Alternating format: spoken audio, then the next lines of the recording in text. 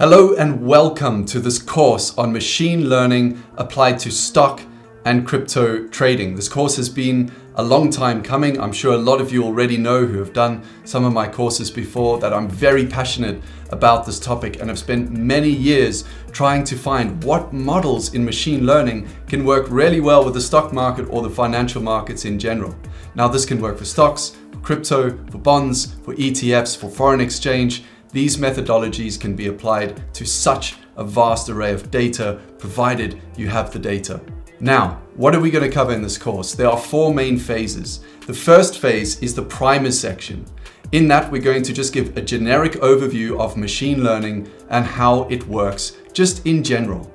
Then we're going to go into Python 101, Pandas 101, Backtesting 101, Feature Engineering 101, and finally we're going to go through just some general statistics around how you can tell if the asset you're trading moves randomly or not, whether there might be some inefficiency where you can gain an edge. Then we move into the next three phases, and this is where the real meat of the course is. The first phase is unsupervised machine learning.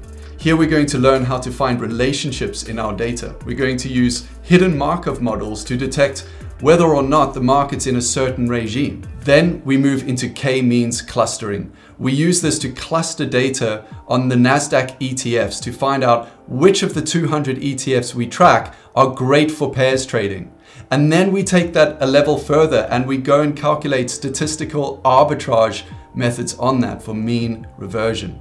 In other words, we find out which of those pairs mathematically act like they're tied together, and therefore the gap between them and the gap between their prices should revert. So you can go long on one, short on the other, and therefore make a net profit.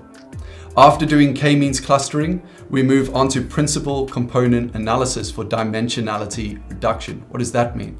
Well, that simply means that we give some data, every single indicator under the sun that we can add to it, and then we see, can we make predictions with that data using supervised machine learning after we've deployed principal component analysis to retain 80% of the information in that data and reduce it from like 50 data points down to like 7 or 8.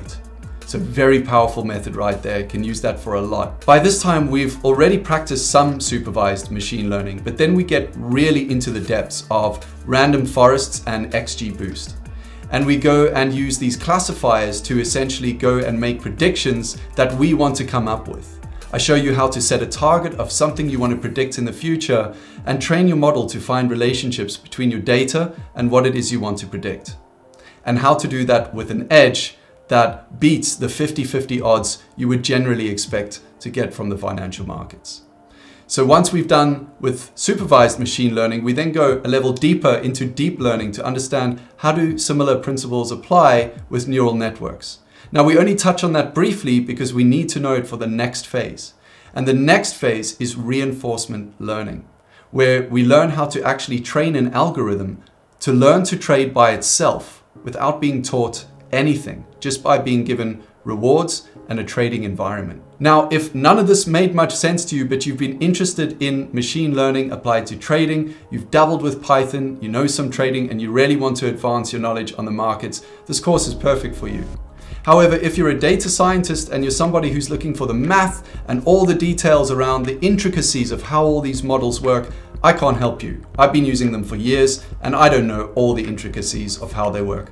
So I'm not qualified to tell you that. But I do know the application, I do know the problem they solve, and I know high level how they work. So that's what I'm going to take you through. Now, if you're also looking to get super rich from this because you're going to deploy some AI and machine learning to trading, unfortunately, again, I need to disappoint you. This is not the course for you. There's no free lunch. We still have to work for our money here. We still have to do a lot of independent research. However, I am certain that you will find this course very enlightening, and some of the insights that we uncover just in the training material alone will really surprise you and, I hope, really excite you. Now, the material all comes with the course. So all resources, all the code, everything is inside. Years of work, years of learning, years of research, all the code is there in the style of Jupyter notebooks. So we're going to be using Python in the form of Jupyter notebooks. You can run the same code in any Python environment.